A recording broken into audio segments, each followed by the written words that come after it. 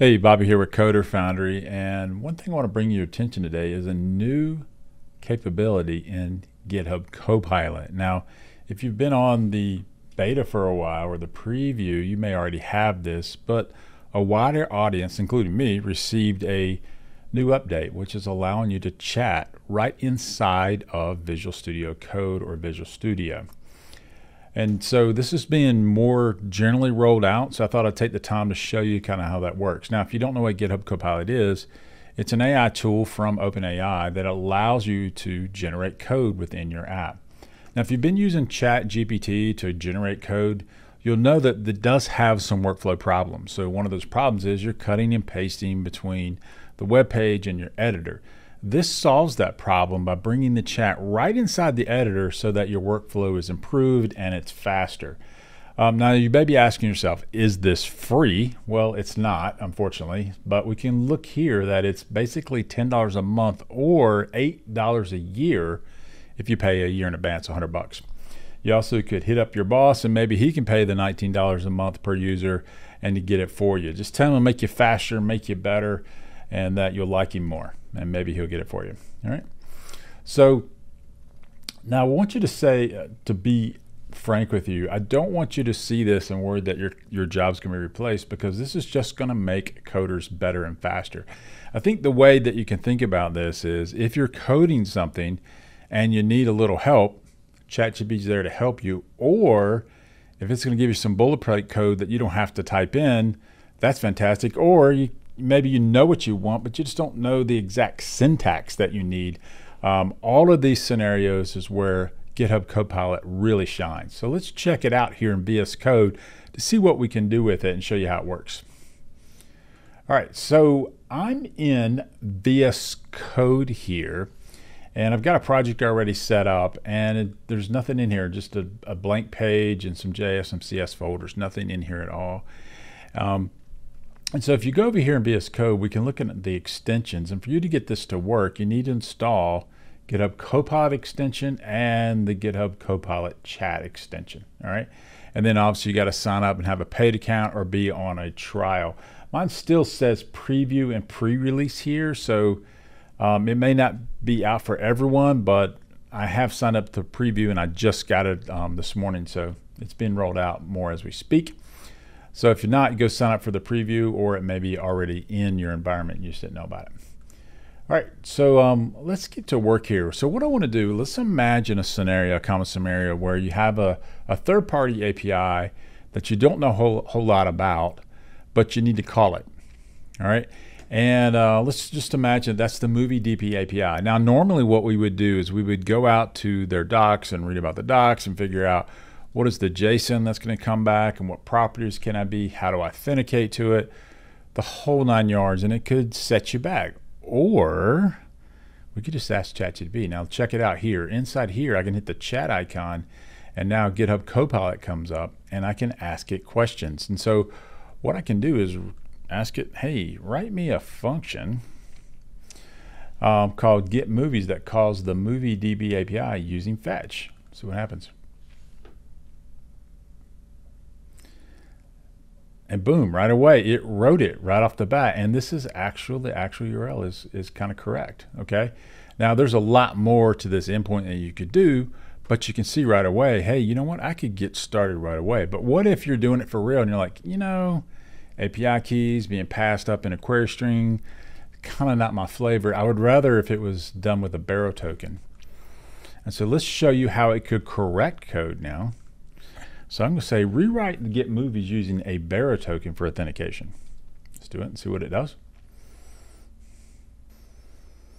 Now you can see it wrote a function called get movies here, and it's got my Barrow token coming back.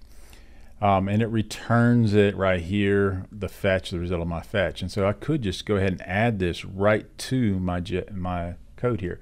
So I'm going to click on my Movie API JS and watch this. This is really slick here. I can click over here and I can say insert a cursor.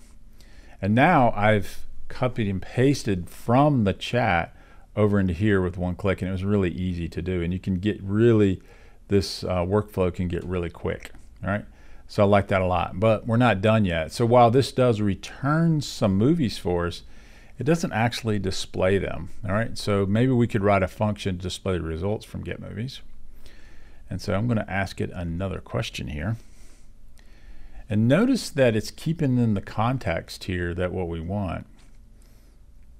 And so it wrote it as a separate function here. Okay, that's interesting. Okay.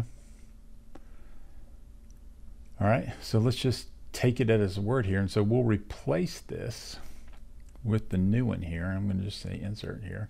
So we've got a brand new function here, and it returns them as an LI element with the text movie title. All right, and it's also talking about some kind of movie list element by ID here. But this probably is going to work for me. What if I wanted to display the images with the movie, maybe the title and the description? And so I could ask it another question here, and it keeps up in context here. And so I could say, can you display the results with images, title, and a description?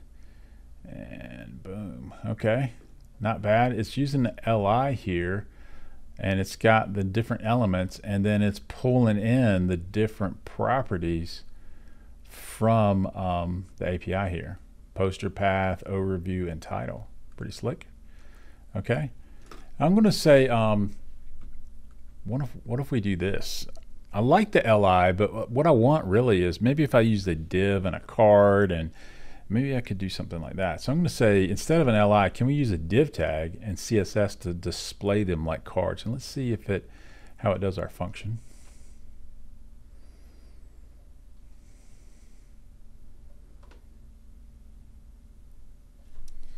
Okay.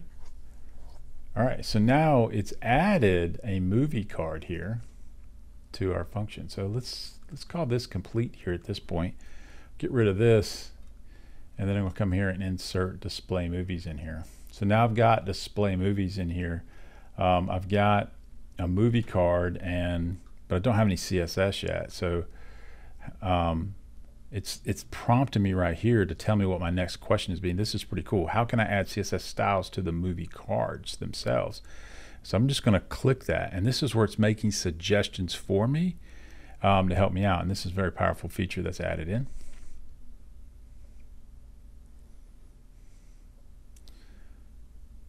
All right, so it's telling me what to do here. I said I need a style CSS. So I'm going to copy this at this point, or I can come over here to my style CSS, and theirs is called styles. We'll just call our style, won't really matter, and then we'll insert that right there at the cursor there. Okay, so now we have CSS in here. Pretty cool, but we don't have a front end yet. So what we can do is let's build out our front end.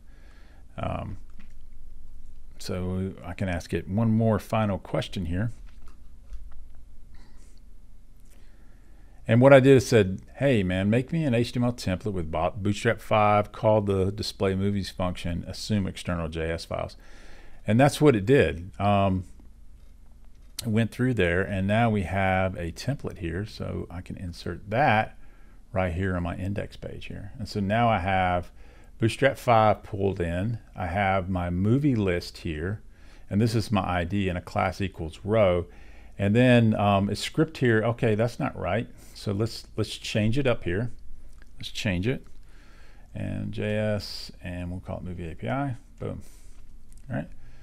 And so now we have a complete solution here. Let's look at it and see if it works. Go back over here and right click, and I'm going to say add to open live server. See what happens. Boom. Got some pretty cool styles here, but my style didn't come through because I didn't listen to ChatGPT or my Copilot here, and I didn't link in my style sheet. So I can go back over here, and I can just copy right out of here. So link here and say, hey man, make a link to your style sheet, and I can come here, you know, and I can paste that in here. Or if I didn't want to paste it, look, it's already telling me what to do. See, now right here, it's telling me to add it. And so I'm gonna hit tab here, and this is part of Copilot where it's making suggestions for you, and it's telling me to add it, and it's the right one because we called our style. All right, so now when we run our code here, boom, we got some cards. pretty neat. Not the best, but maybe we can work on that. All right, so let's see kind of what we can do here to make it a little bit better. So let's go look at our style here. Okay, let's just make some changes here. And instead of this, let's make this a little smaller. We'll use rims for this.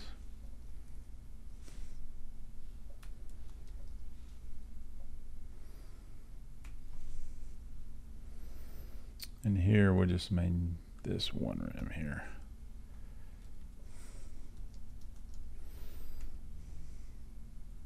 A little smaller maybe. Take that off. So maybe that'll be a little bit better. And then let's take our height off here. We'll just let Flexbox take care of it.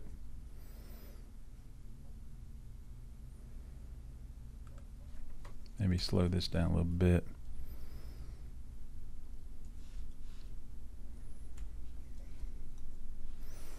And then let's run it here and see what we got here. Much better.